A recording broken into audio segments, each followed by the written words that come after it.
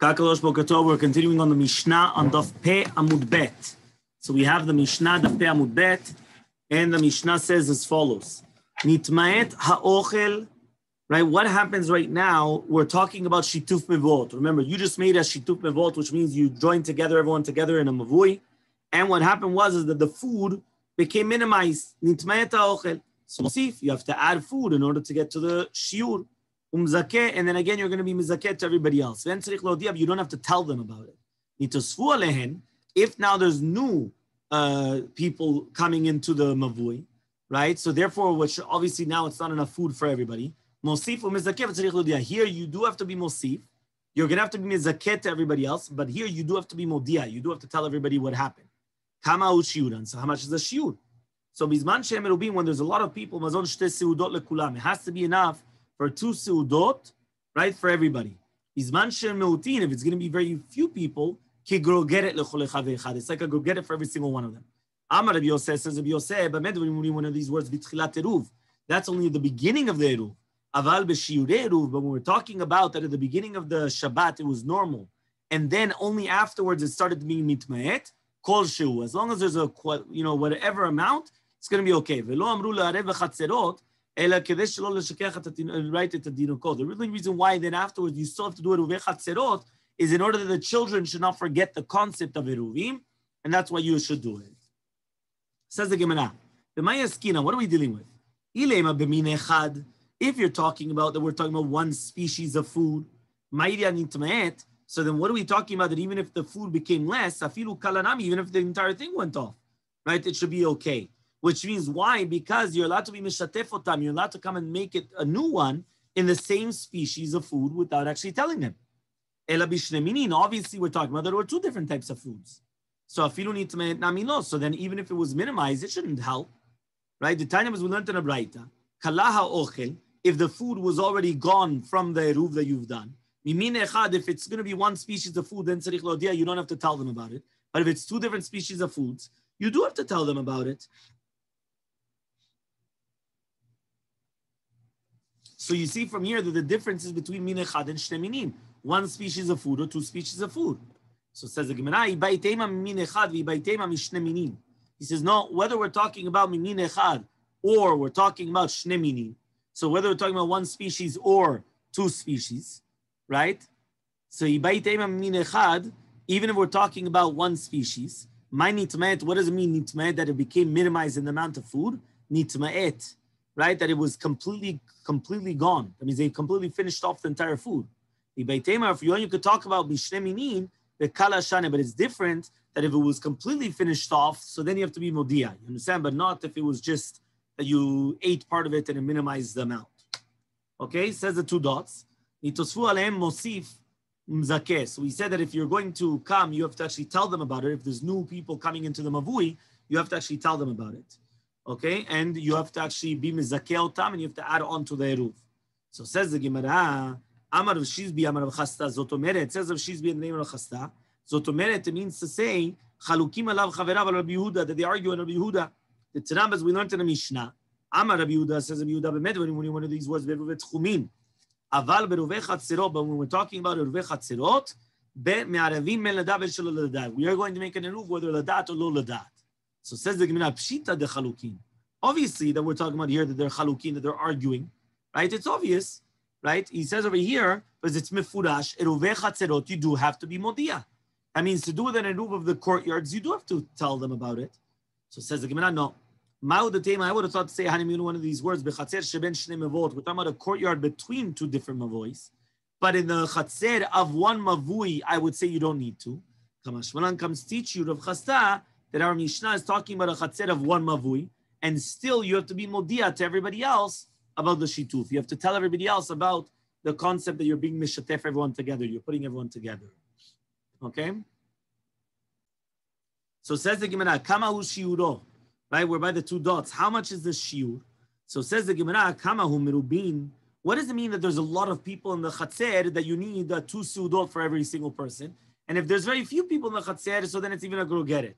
Amar Rav Yehuda Mashmuel, says Rav Yehuda Mashmuel, 18 bnei Adam, 18 people. So 18 people is considered a lot of people. Okay? So says the Gemara, Shmonai Sevetulot, it's only 18 and not more. Yeah, Ema, so says the Gemara, you're right. Ema Shmonai Sevelach, you're right, it's 18 plus. Meaning it's not just exactly 18. 18 plus, that's considered a lot of people, and therefore you need 2 Seudot for every single person, all to be together, and that's what's considered the Eruv. So Maishna Shmonai said, so why do we say Dafkash 18? Amar Avitza Bered Rav Yehuda says Avitza Rav Yehuda, the Dim Fashalemine, the Abba, they explained it, my father, Rav Yehuda explained it to me, Kol She'ilu Mechalkol, Lemazon Shte Seudot B'nehen, if you're going to come and divide between 2 Seudot between them, and you're not going to have a grogeret for every single person, hen merubin, that's called merubin. The sagi b'mazon shte seudot, so therefore it's going to be enough with 2 seudot.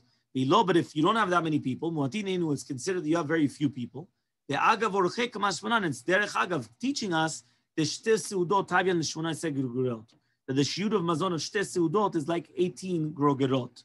Okay, that means if a person comes and he tells you how much is considered 2 seudot of a meal, you're going to take 18 grogerot, whichever you go get it, I don't remember if it was around 30 grams or 32 grams, whatever it is, and you're going to come and you're going to take that times, that's what we're saying over here, times 18. So 18 times the 30 grams, that's considered 2 seudot. Okay? Fine. Says the Mishnah. You could do any type of a food to do the shituf mevot, right? And also eruvim, any types of eruvin. So you have eruvin. Where's the shinoi from what we learned before and this? No, because now we're talking about what types of food. Before we talked about the measurement of food. Not here. Before. I think we learned Makol Me'avim. Well, we did bring it down before, but I'm saying, but it wasn't the Mishnah. This is the actual Mishnah that speaks about it. Yeah, I'm sure we brought it down before to do with that, we quoted this. No, we spoke about this, but this is the actual Mishnah where we bring it down. So basically, you could use any type of a food for Eruvei Chatzirot or Shitufei Mevot except for Mayim Mimelach. Okay? These are the words of Rabbi Eliezer. Right? Rabbi Yoshua says, Kikar hu eruv. Only a kikar of bread is an eruv. Afilu ma'afeh se'ah, even if it's going to be ma'afeh of se'ah of kemach. V'hu prusa, and you took a prusa, right, which is basically a slice of it. Em me'arvim ba. Kikar ki isar, but if you have a kikar of bread, which is like an isar, v'hu shalem me'arvim bo. So it comes out that you have to use something which is shalem, even if it's going to be small, but not something which is like a prusa, even though it comes from something huge. So you could have one of these chatan chalot, one of these huge things, but you took a piece? No. You could have a small challah, but it's whole? Yes, you could use that. Okay, that's what we said in the Mishnah. Says the Gemara. They use a box of chalot. Yeah, usually a box of matzot. That's what they usually do. The majority of people use matzot for the simple reason that matzot, they never go bad. You understand? So you could use it and, change it every 6 months. Okay, fine. So says the Gemara, Pe'alef Amud Aleph, 81A1. Tanina Chadazimna, 1 second. We already learned this once, right? This is what John Jack was saying in a Mishnah also. Because the Mishnah actually said, so Amar Rabba comes and he says, right, this is coming to exclude Rav Yoshua. The Amar, he says, Kikar in, midechlin lo. There we learned that only a kikar, a bread, yes, but not anything else. So here, Kamashmanan, here we're teaching you, no. Bakol, it could be everything, not only bread. Meaning there, we were talking about the concept of the bread. Here we're talking about, no, not only bread, and anything, any type of a food. You could have it on this, on that, any type of a food. Pizza, whatever. Yeah, pizza, whatever you want. Okay? So, Abai comes and he asks the question, he said, 1 second, I thought that we said over there that the bread was only Eruvei Chatzerot. Shitufei Mevot, if you remember, we kept on breaking down wine. It wasn't bread. Bread was Eruvei Chatzerot only. So says the Gemara, Man Shama Le Damar Pat In Midi Achlin Lo. Who's the one that says bread, yes, anything else, no? Right? Rabbi Yoshua. Uktani, and we learned now, Bakol, everything. So this comes to Le'apuke, Rabbi Yoshua. That's why we're bringing it down. Ela Amar Barachana, but it says Rabbi Barachana, Le'apuke Rabbi Yoshua de Amar Shlema In Prusa Lo Kamashmanan Bakol. Here we're also teaching you a new chidush. Forget about the bread and what type of a food. The concept that has to be shalem and not a prusa. That in itself is another chidush. Okay? So why can't you use a slice of bread? Meaning, why does it have to be shalem? Even if it's much smaller, it has to be shalem. It has to be complete, whole.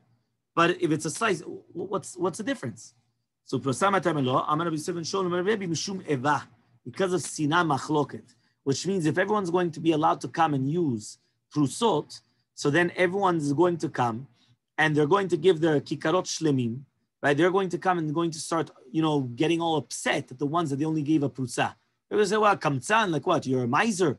What is this? Is that we come and we give you a loaf of bread. We're all together in this. And all of a sudden you're going to come and you're going to take a little tiny slice. So Amal Ravacha bered Ravashi says Ravacha bered Ravashi, Irvu kulam beprusot. What happens if everyone then used slices of bread? What's halacha? Amalei tells him, Shemi yachzor davar lekilkulo. No, you're not allowed to steal. Why? Because we don't want to go back to the original problem, which means we don't want afterwards that it's going to come, and then you're going to have again that maybe one person's going to use the prusot and everyone else is going to be used the shalem, and then you're going to have, the Sina and Eva between them, like the hatred or animosity, which are going to be between them. Amar Rabbi Yochanan ben Shaul, says Rabbi Yochanan ben Shaul, Nitla imenu kedei chaluka uchdei dimua mervin lo ba. If they came and they took from a full loaf and they took out of it afrashat chala, or they took out of it to take of trumot masrot, truma, mervin lo ba, you could use, right? That means even though it's a prusa, you could still use it. Okay, so says the Gemara, V'atani we learned to the Braita kedei dimua mervin lo ba. We said, one second, I thought only kedei dimua. Yes, that means only for maaser, but not for chala. Says the Gemara, it's not a question.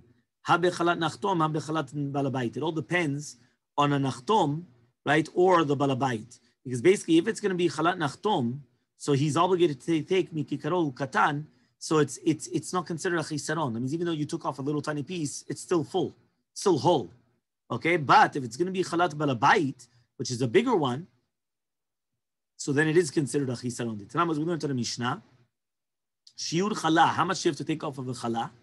Echad me-24, a 24th. They'll say yisa latzmo if you're doing it for yourself, v'yisa lemishte beno, or for a wedding of your child. Echad me-24, 1/24. Nachtom shu oseh limkor b'shu, but if it's a nachtom, v'chen ha'isha she'aseh limkor b'shu, or a woman that she's selling it to the public, echad me-48, it's 1/48. So it comes out that a chalat balabait, you have to take off double the chala than a chala of a baker or a woman that she's selling to the public. So it comes out that there's a difference then. So therefore, by the baker, it's not considered a chisaron. It's not considered you're lacking, even though you have to take it off. By everyone else, yes. So Amar Rav Chasta says Rav Chasta, Tefara bekisa me'arvin lo ba. If you're going to come and you're going to connect the prusot, right, through it with a kisam. So you cook like a toothpick and you come and you connect all the slices of bread together to make like a loaf. You're allowed to make an eruv with that. By the way, you should know that's halacha also to do the beracha. To do the beracha, you should always make a beracha on something which is shalem. Even if it's disconnected, if you connect it together, even with your hands many times, it's considered shalem, right? It's better if obviously you could connect it with a toothpick, but not always you can. So for example, let's say an orange. The halacha is that you should always make a beracha when it's already complete, when it's ready to eat. So you're not going to make a bracha on the orange and then peel the orange and eat. You're not going to make the bracha after you peel the orange, but it's still like a whole, because you're not going to put the entire orange or clementine in your mouth. So what are you going to do? You're going to pluck one out. When you take this one out, now it's not shalem anymore. It's not complete. It's not whole. So how do you do it? You pluck it out. Says the Kavarim, you put it back together and you hold it together and you make the bracha. When you finish making the bracha, you take it and you eat it. But it was already cut. You already separated it. Right? Now, the only reason why we don't do that for hamotzi is because you have to say it on shalem. But let's say, for example, it would break off. So then you would be able to put it together through this kisam with this like toothpick or whatever, and then it would be considered whole. So says the Gemara V'atanya, we learned in a Braita, emarvin lo ba, right? That you cannot make an eruv with it. So says the Gemara, la kashe, it's not a question. Ha diya de tifra, ha de lo diya. It all depends whether it's known, whether it's recognizable, which means if the kikar doesn't look whole, that's why you're not allowed to make an eruv with it. But if the kikar does look whole, which means that it's not recognizable that you put a toothpick in order to hold it up, so then it's going to be okay. Okay? Amar Rabbi Zera ben Shmuel, says Rabbi Zera ben Shmuel, Me'arvim bepat orez bepat dochan. You're allowed to make an eruv also with bread of orez and dochan, which means of rice and millet. Amar Morukva says, L'dim fashlim in Shmuel, they explained to me that what Shmuel said, bepat orez me'arvim, bepat dochan e'marvim. With bread, with rice bread, yes, not with millet bread. You're even allowed to do it with bread of lentils. That I never heard of. Rice bread I've heard of. Millet bread, yeah. Lentils? Pasta lentils, spaghettis. Ah, that's what it is? Pasta lentils. Okay. No, because they are. There's and it's like into a bread. They make it like into a bread. No, but if you make pasta, you can you're make doing bread. it in the bread. Okay, right. Spaghettis, gluten free. They make it. They make it out of the lentils. Okay. So says the Gemara, any is it so? Right? There was the pata dashim that they made during the days of Shmuel. V'shadi lekalbe. He threw it to his dog. V'lo achla. And the dog didn't even eat it. Yeah. You're talking about the gluten-free bread. Yeah, you have to be careful. Yeah, so what are we talking about? Even the dog didn't want to eat it. It was so disgusting. You understand? So how are you going to now make an eruv out of that? So he says, Hahid deshaminim avya. No, he says, no, that was other types of thing, which was terrible. It says, V'atakach lecha chitin u'sorim u'pul v'adashim v'dochem kutzmim. V'asita ota lecha lelechem. So you're going to make all this bread from these things. Okay. Rav Papa says, Hahid sluya b'tzuat ha'adam avay. Says, no. The reason why he threw it to a dog was because it was baked on gechalim that was made out of tzuat adam, out of the excrement of human beings. Very interesting. Dichtiv, as it's written, v'hi begalet tzuat tziat adam tugena lenehem. Basically, since it was, you were cooking it in something so disgusting, that's why the dog didn't even eat it. Mai ve'ugat seorim tochlena. Amar chasta l'shiurim. Right, there was like a mishkal, which means that the Yechezkel was told to eat this dafka, this bread, right, during the Shnat Ravon. Because maybe there was not going to be any other bread, so therefore they had to eat this bread. Rav Papa says, Arivata. We're talking about the tzura of the bread was like Arivat Sorim. That means they weren't makpid on the tzura, that it didn't have to have such a nice form. And not like Arivat Chitim, that usually they make it very, very nice. I mean, wheat bread usually is made very nicely. The barley bread is much more like, big deal. Like they don't care about the tzura, the form. The kusmin is the spelt. Yeah, kusmin, yeah. Where's the kusmin? Kusmin is before. No, kusmin before, yes. Kusmin is spelt. Spelt until today they make. Very expensive. Very expensive, but it's very good. Healthy and it's good. Very good. Yes, spelt, brother. Okay, so we're continuing the Mishnah and the Pe'alef Amud Aleph on the bottom. So a person could come and he could give a ma'ah, which is a coin, money, to the person that's selling the wine, right? That's selling to him, or to the baker that's selling bread.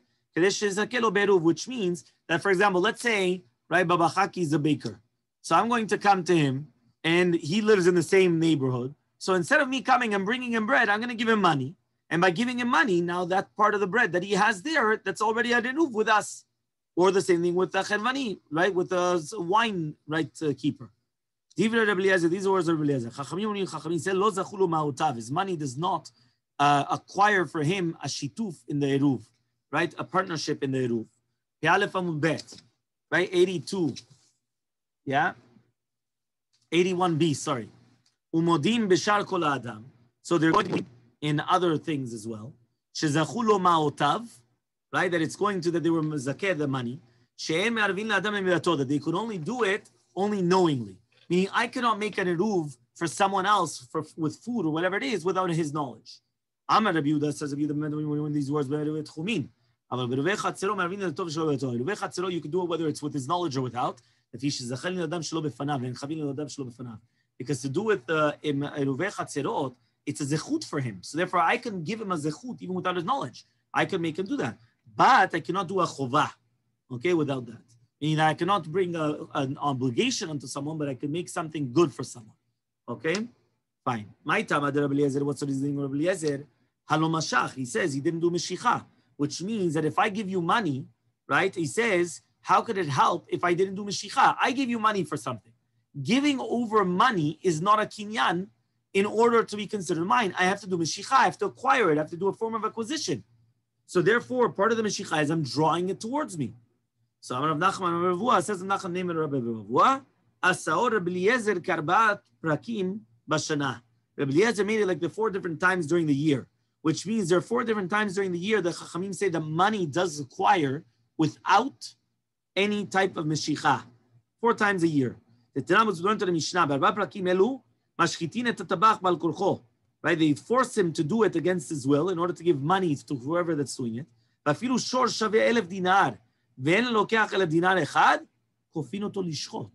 It comes out that 4 times a year, they could actually lose a lot of money. Why? Let's say he's got a bull that's worth 1,000 dinar.